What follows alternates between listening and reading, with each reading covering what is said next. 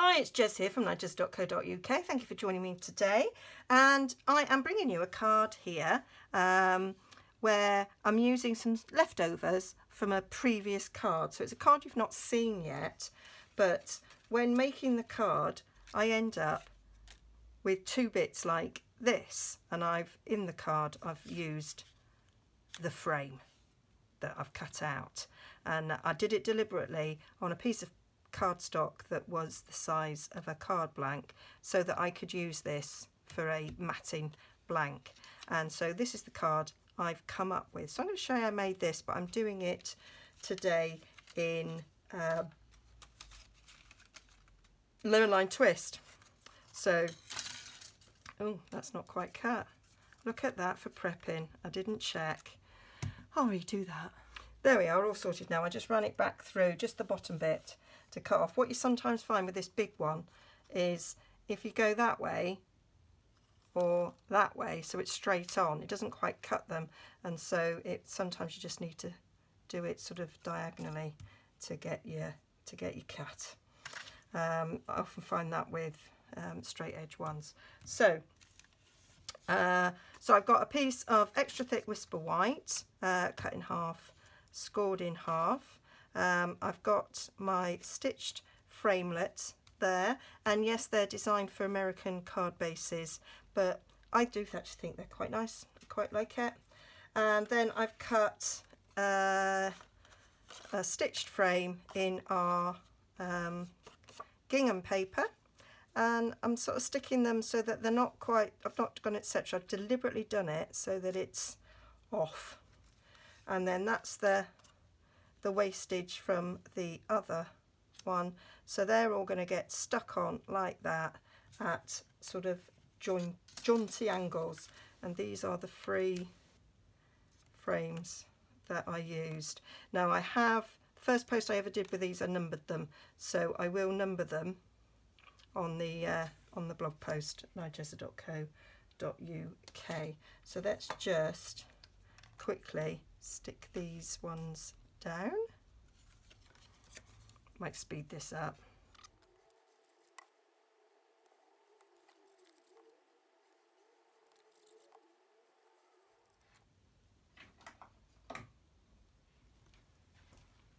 So that's the fun bit. Oh, well, not the fun bit. The fun bit's now come in. I've just noticed I have got a little bit of an error there, but hey ho, it's a handmade card. So I'm using the Varied Vases punch, which is here. See, it doesn't pay to put it away. So then I've got the little scrap that I had from cutting out the square, and I'm just going to feed it up there and get those two vases there. You do get a nice little gingham tulip as well, but I don't really want that. And I am using, to make these flowers, the Itty Bitty flower set, which I didn't buy initially because I just couldn't quite see in the catalogue what they were like. And then I saw my mate Jill from Paper Daisy Crafting did a beautiful card, and it was like, oh, actually I like that. If I bring it up a little bit closer, you can see you've got a flower like that, a flower like that, a flower like that, and then you got this one which has got like a leaf in the middle of a flower. And that's how I created these flowers here. So I've got the three different styles of flower, and then we've got some leaves, and then we've got some centres. Those are actually sequins, and those are the little circles cut with this one. Okay, so I'm going to show you how I did all of that. So I've got a scrap of Whisper White, and I just cut two of each.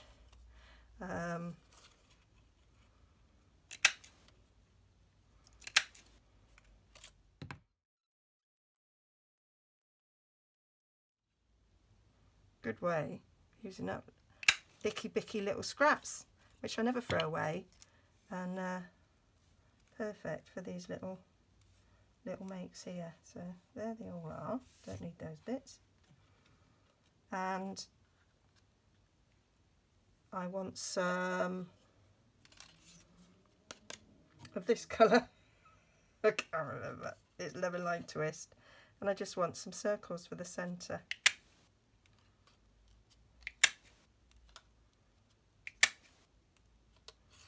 So I did 3 like that, and then I used 3 of our sequins. So we've got sequins.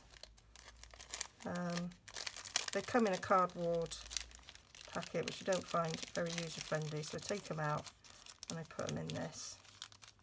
So we've got these stick-on sequins that go with the Gingham Gala. So I used 3 of those on the centre of the flowers. And to give the flowers some shape, I've got a foam mat here, and just dig it in with the end of this. You can do it in your hand as well if you want to, but they work really well on this. And then I'm going to put a blob of Tombow in the centre of 3, making sure I've got 3 different designs. And then I'm going to stick these circles. This is when you need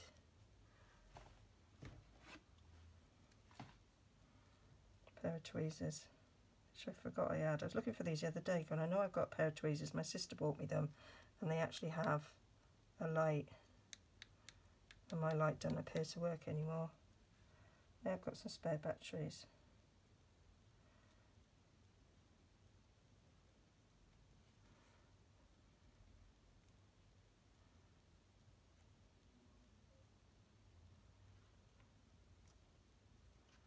Stick them in the middle, hold in place.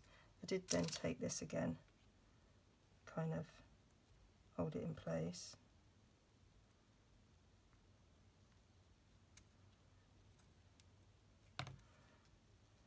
I'm still trying to pick it up with my hands.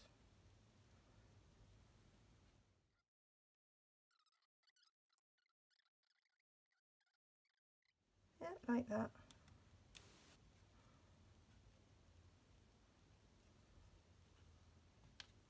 And there we go. I like these self-adhesive sequins. I wouldn't actually use normal sequins because it's just too much hassle for my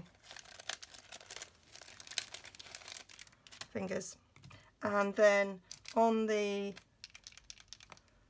ones that are just cardstock, I just put a bit of Wing Castella on, give them a little bit of bling. So that is a way of doing it if you haven't got the sequins, but I think it's quite nice that you've got the 2 different designs there. So there we are. The leaves,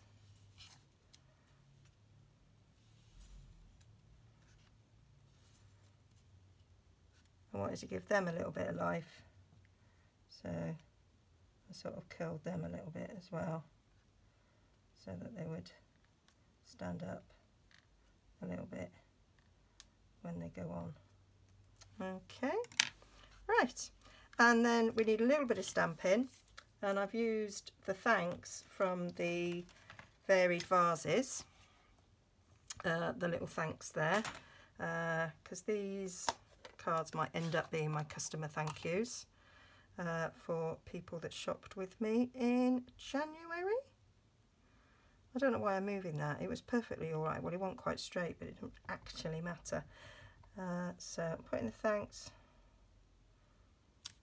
Don't know why I'm using Highland Heather, because, do you know, if I had brains, I'd be dangerous. Lemon Lime Twist, please. Yes, I was going to do the demonstration in Highland Heather, but I decided at last minute to change, and I didn't change everything. So, 2 sides of cardstock for a reason.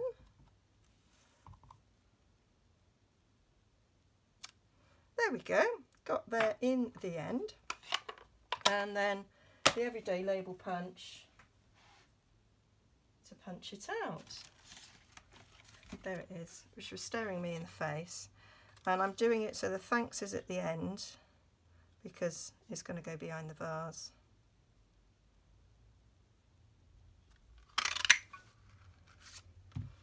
There we go. So that is going to stick on there. We're getting a bit cluttered here, aren't we? It's a bit like my desk when I'm working. It's what it's normally like. So, a bit of Tombow.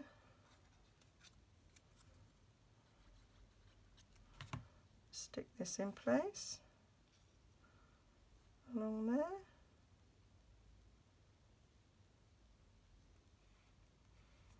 And stick this vase down.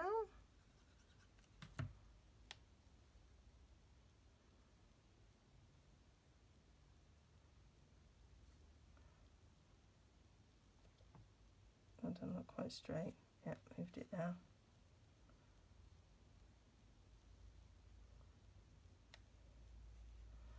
That one there, and then I'm going to put a dimensional on the back of this one. Yeah, then we get a dimensional, and I'm doing that with the smaller one, and then I did just cut a bit off the end here to go to give the neck of the vase a bit of strength.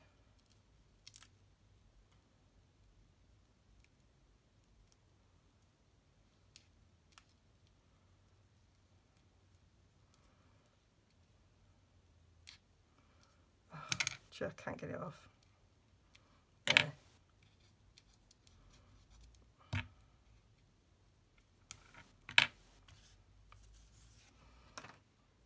And then that one I'll stick next to it.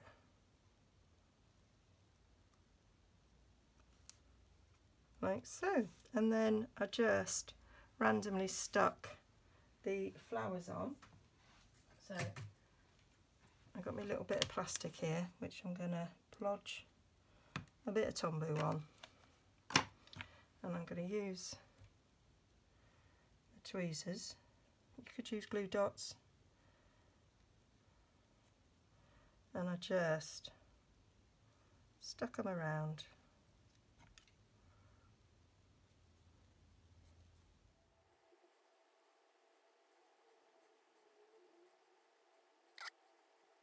On there.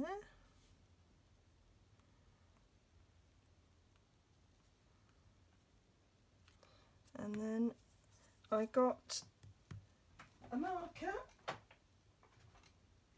Oh, my voice went a little bit there. So then I got a marker. I did this one with the brush end. I'm not going to do the brush end with this one.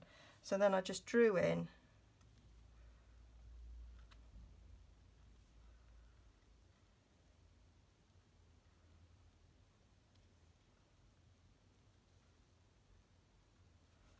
some stems like so.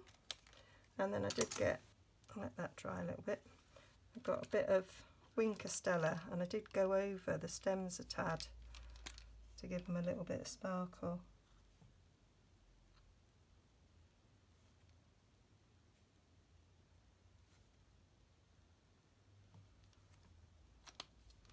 And then I took the leaves, I dipped one end in, and I've added leaves to the flowers.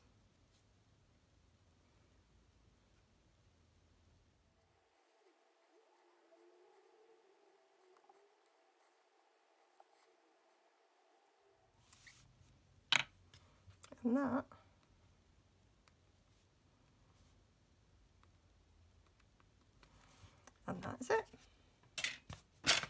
Love these little flowers. They are so cute. So there we have it.